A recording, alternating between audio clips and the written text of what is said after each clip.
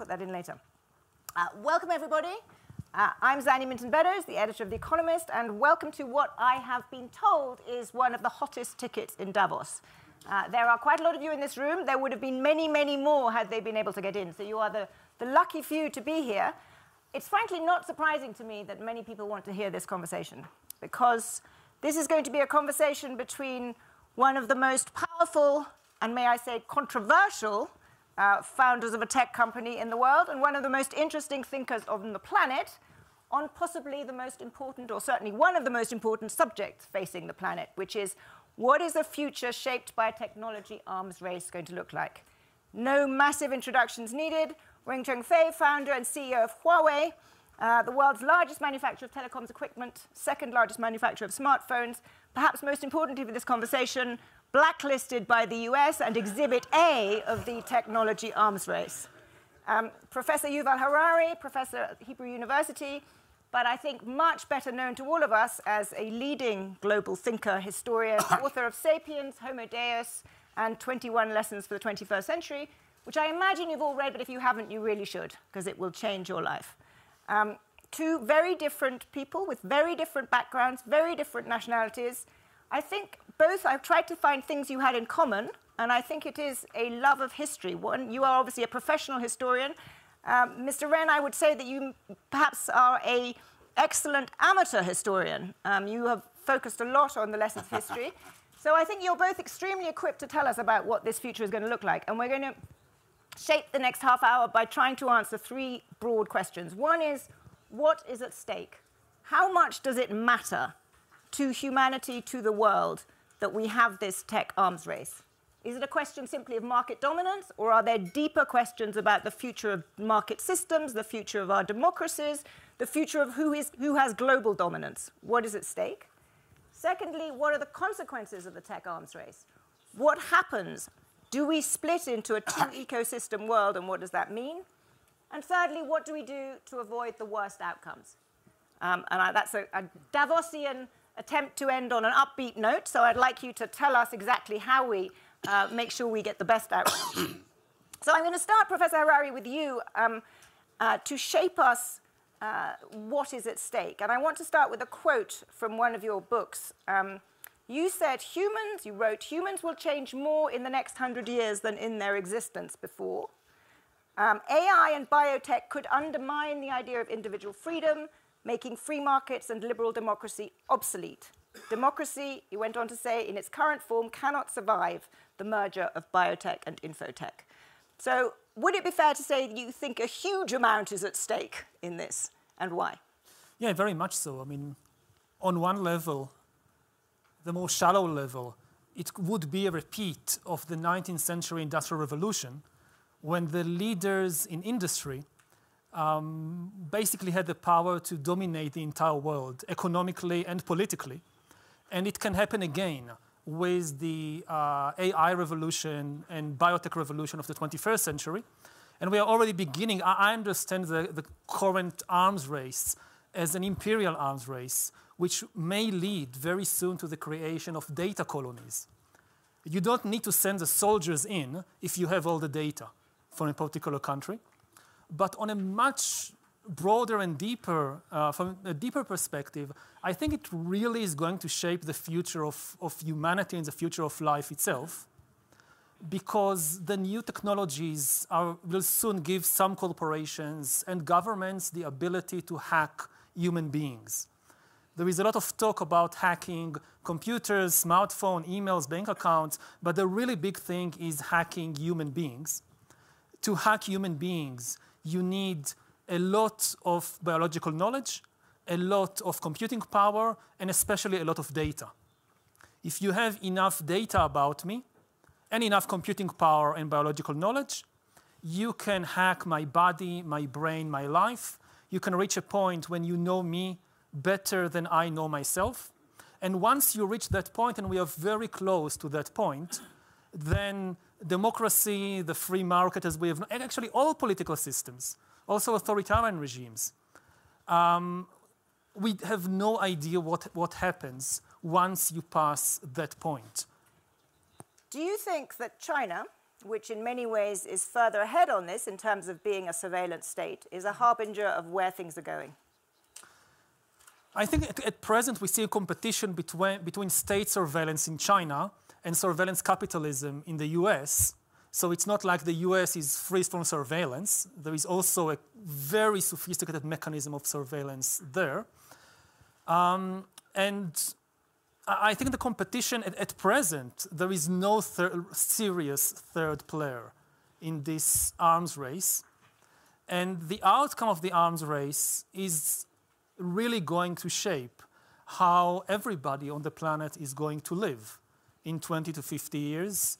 Humans, other animals, new kinds of entities.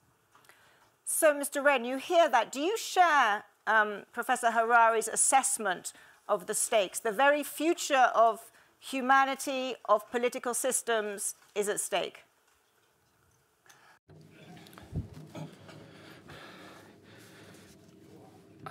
I have read Professor Harari's brief history of the future and the 21 lessons of the 21st century. And I agree with many of his views on rules governing the development of human society and the conflict between technology and the future social structure and the changes in ideology. But first and foremost, we should see that technology is for good. The development of technology is not for bad, but for good. Human history has gone through a long period of time. Over the last thousands of years, technological advancement was very much in sync with humans' biological evolution. People were not that worried or concerned. When steamships and trains appeared, when textile machines appeared, people had concerns. However, with the development of industrial society, those fears disappeared over time. As a society continues to evolve, it came to where we are today, the information society. What does it mean? It's where electronics technology is so advanced. The Moore's law will still be there as the constraint of an electronics industry. But once we come to 3 or 2 nanometer of a chipset process technology, that's something we know for sure. And with the explosive development of computing power, information technology is pervasive, is everywhere. The breakthroughs of biotech and other emerging technologies, and the breakthroughs across different disciplines, across different domains, are appearing, helping accumulate capacity, ultimately leading to technology explosion. Technology explosion that causes fear among people, whether that's good or bad, to me, I think is for the good. I believe in the face of new technologies, humanity will be able to use new technologies to benefit society instead of destroy society. Because the majority of people in society aspire for a good life instead of a miserable life. When I was born, that was the time when the atom bomb exploded in Japan. When I was 6 or 7, the biggest fear people had was around atom bombs. That was a global fear for that. But if we look at life or history from a distance, we see enormous benefit from atomic energy and radiation application in medicine and others. That brought about enormous benefits to humanity. Today, we are seeing fears about artificial intelligence, but we should not over-exaggerate. The explosion of atom bombs would hurt people, but people can manage that. And AI is not as damaging as atom bombs, right? And for Huawei, our research is the so-called weak AI. There are boundaries, there are constraints, there are enabling data sets to enable that. And using things like autonomous driving, unmanned mining, biomedicine, and other domains, there are clear boundaries in terms of where AI can be applied. with more advancement of AI, it can enormously create a total wealth. And people are saying many people would lose their jobs as total wealth is being created. And that is a societal issue that needs to be addressed. But you'd better have more total wealth than less. Today, in society we live in, no matter it's poor people or rich people, the absolute amount of total wealth is much more than what we had decades ago. And of course, rich-poor divide is bigger. That does not mean you still have many people below the absolute poverty line. To address the widening income gap, that's a social issue, not a technical issue. It's a huge number of really interesting issues, and I want to focus on two of them and ask Professor Harari to respond. One is the comparison with the atom bomb and atomic energy broadly. Is that an appropriate analogy? Because I think that's a very interesting analogy in the context of this discussion about a tech arms race. Mm-hmm. And secondly, I'm sure everybody in this room, Mr. Ren, would agree that there are huge benefits to be had from technology. I'm sure Professor Harari would agree with that too. But do you think that there is something, and I'm back to asking you again, Professor Harari, fundamentally different about the nature of AI and biotech, which means that it is significantly more dangerous than previous technological breakthroughs? Yeah, I mean, the comparison with the atom bomb is important. It teaches us that when humanity recognizes a common threat, then it can unite, even in the midst of a Cold War, to lay down rules and prevent the worst, which is what happened in the Cold War. The problem with AI compared with atomic weapons is that the danger is not so obvious, and at least for some actors, they see an enormous benefit from using it. With the atom bomb, the great thing was that everybody knows when you use it, it's the end of the world. You can't win a nuclear war, an all-out nuclear war. But many people think, and I think with some good reason, that you can win an AI arms race. And that's very dangerous, because then the temptation to win the race and dominate the world is much bigger. So that's... I'm going to really put you on the spot there. Do you think that is a mindset more in Washington or in Beijing? I would say Beijing and San Francisco. I think in Washington, they don't fully understand the implications of what is happening. I think at present, the race is really between Beijing and San Francisco. But San Francisco is getting closer to Washington because they need the backing of the government on this. So it's not completely separate. So that was the one question. Just what was the... The second question was about AI, but you've answered it broadly, and I actually want to go back to Mr. Ren to respond to that, because do you... you are clearly the target of much American concern. Given what we've just been talking about, do you understand why the Americans are so concerned? Is it a reasonable concern to have that China, an authoritarian regime, should be at the cutting edge of technologies that can, as Professor Harari said, possibly shape future societies and individual freedom? Is it a reasonable concern for them to have?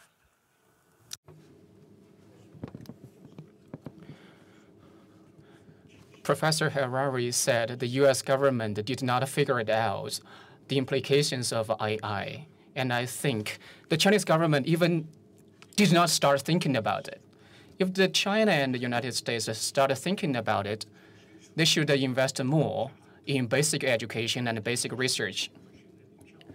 If you look at the education system in China, it's pretty much the same system designed for the industrial age, designed to develop engineers. Therefore, I think AI cannot grow very rapidly in China. AI requires a lot of mathematicians, requires a lot of supercomputers, and require a lot of super connectivity and super storage. In those areas, China is still starting when it comes to science and technology. Therefore, the U.S. is over-concerned. The U.S. has got used to being the world #1 And they should be the best in everything they do. If there is someone who is better than them, they might not feel comfortable. But that does not mean this is the trend the world is heading. I think for the entire humanity, we should all do serious study around AI and how to use AI to benefit society. Professor Harari mentioned it just now. You need to develop right rules to define what should be studied and what cannot be studied and researched to control and manage where AI is heading. Personally, I think in the next 20 to 30 years, or even beyond, Mr. Harari's ideas around human bodies being hacked and electronics being incorporated into human bodies into a seamless one entity. That's something I do not see that can become a reality in the next 20 to 30 years. AI, more importantly, can be used for production, for efficiency gains, for wealth creation, as long as it's more total wealth. Governments have the means to have more balanced wealth distribution to balance out social problems. I recently published an article in The Economist. I also cited and I also wrote about electronics chipset and their combination with biotech and what would it mean. And that line was deleted by The Economist. Maybe that's too controversial to them. And when they referred the article back to me, I agreed to take that down. I know I'm giving them a hard problem. Let me follow up, though, by asking, the US may not understand, and the US, in your view, may overrate what it sees as the threats from China. But what are the consequences of this current tech arms race? And what are the consequences of the US blacklisting of Huawei? Are we seeing the world shift into two tech ecosystems? Is that what's going to happen?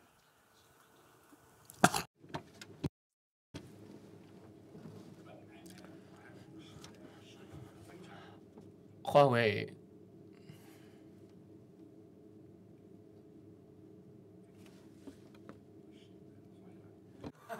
It's working.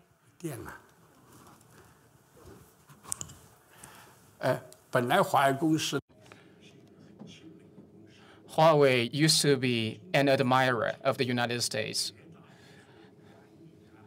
Huawei is quite successful today, largely because we learned from the US for the most part of our management system. Since day one of Huawei, we hired dozens of American consulting firms teaching us how to manage our business operations. During that period of time, the entire management system of Huawei is very much like the US. The US should feel proud of it.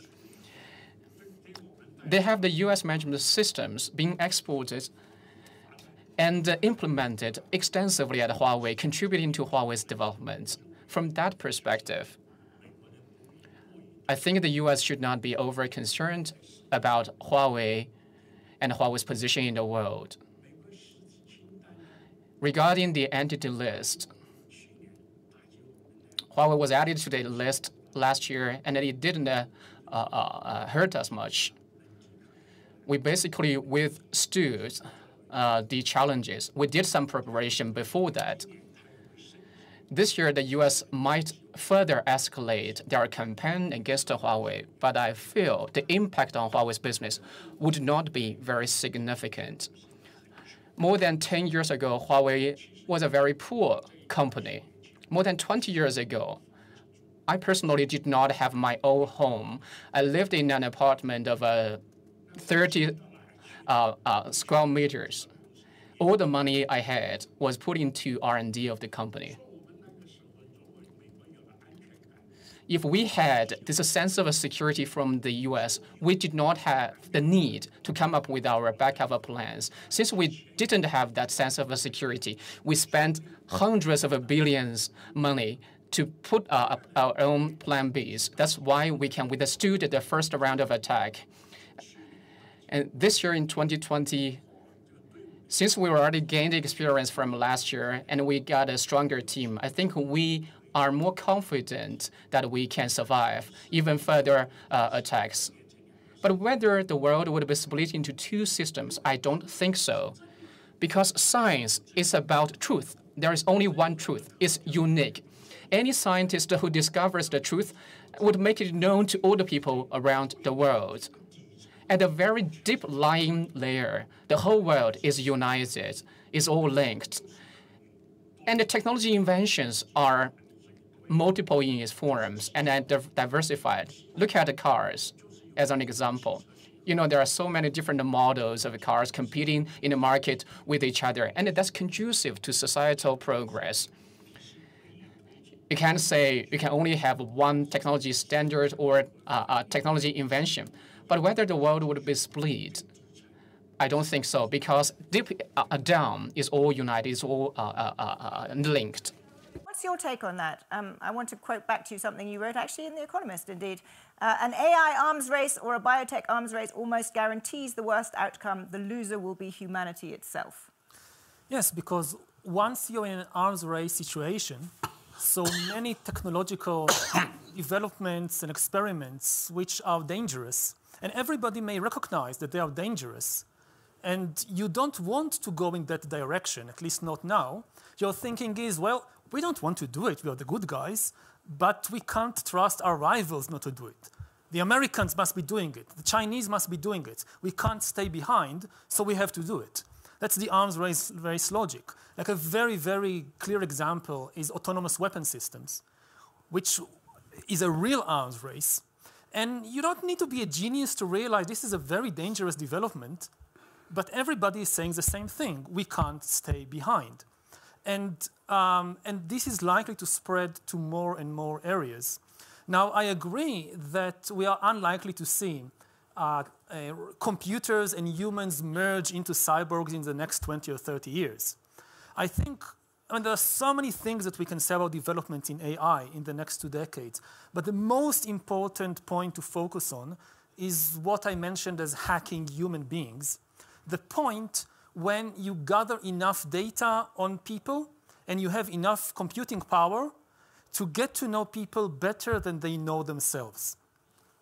Now, I would like to hear what are the thoughts also from people in the hall. Are we at a point, I'm not a technologist, but the people who really understand, are we close or at the point when Huawei or Facebook or the government or whoever can systematically hack millions of people, meaning knowing them better than they know themselves?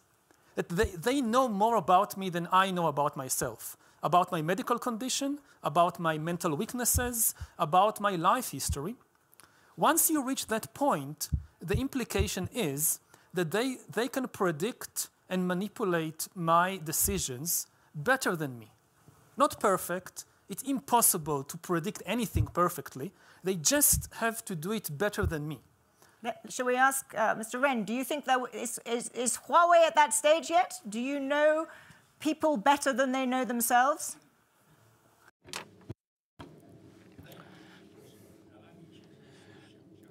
What Mr. Harari perceived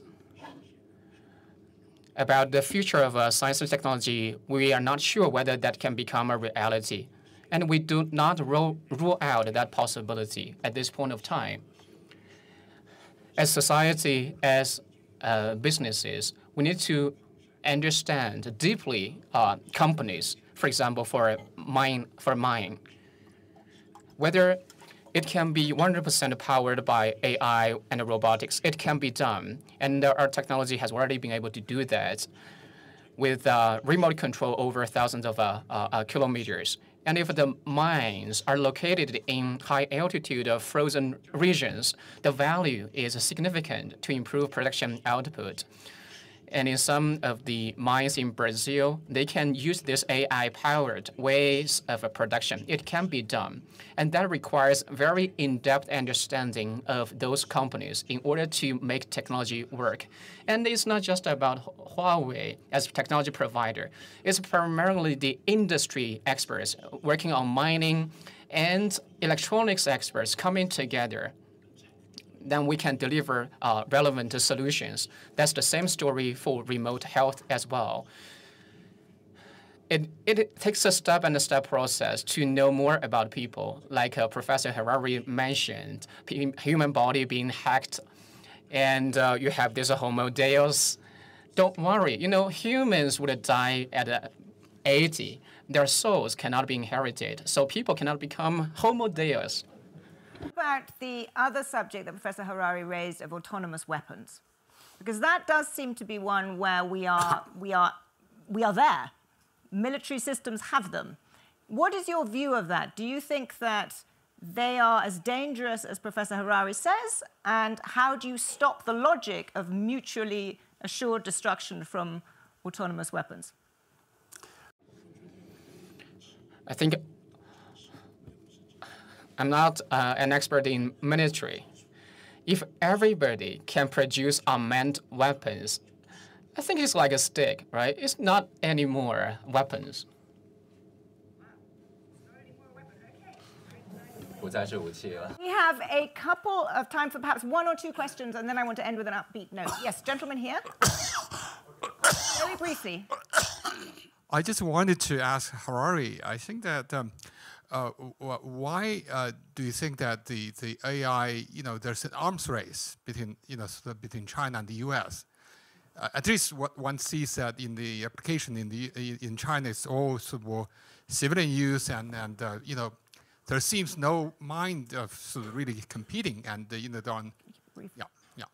And the other thing is also about the laws. I think just want to clarify one thing.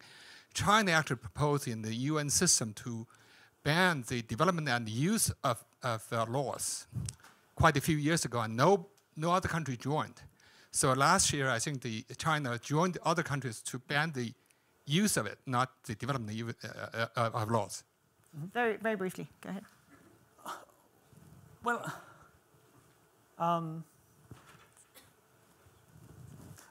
can you just remind me again the first question? No, whether there is an arms race or not. Yeah. Whether there is by arms race, I don't mean necessarily developing weapons.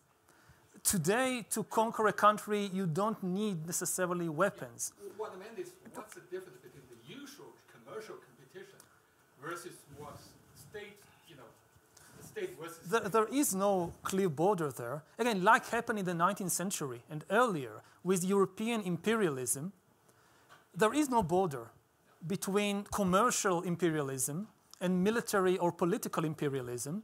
Now, with data, and we see this new phenomenon of data colonialism, to control a country, let's say in Africa or South America or the Middle East. Just imagine this situation 20 years from now, when somebody, maybe in Beijing, maybe in Washington or San Francisco, knows the entire personal, medical, sexual history of every politician, judge, and journalist in Brazil or in Egypt. And just imagine the situation that it's not weapons, it's not soldiers, it's not tanks, it's just the entire personal information of the next candidate for the Supreme Court of the US, of somebody who is running for president of Brazil. And they know their mental weaknesses, they know something they did when they were in college, when they were 20, they know all that. Is it still an independent country? Or is it a data colony? So and I think that's the arms race, wow. Not the development of... No, thank you. You're going to have to carry that offline, because I want one more question here from the lady at the front. Hi, very good morning to you all. I'm a global shaper from the young community of the World Economic Forum, so my question will be for both of you. First of all, I would like to ask, in a world where government and companies, like big companies, are so powerful that are actually able to shape the life of consumers, what is actually the power that is left to normal people? Like, I'm a technician, so you were asking about technician. I have my own opinion about information security, but what is the power that is left to normal consumers? Very good question. Mr. Ren, why don't you start with that? What power is left to ordinary citizens in this world? For you. What? Yes. No, for you. No, it's actually for both.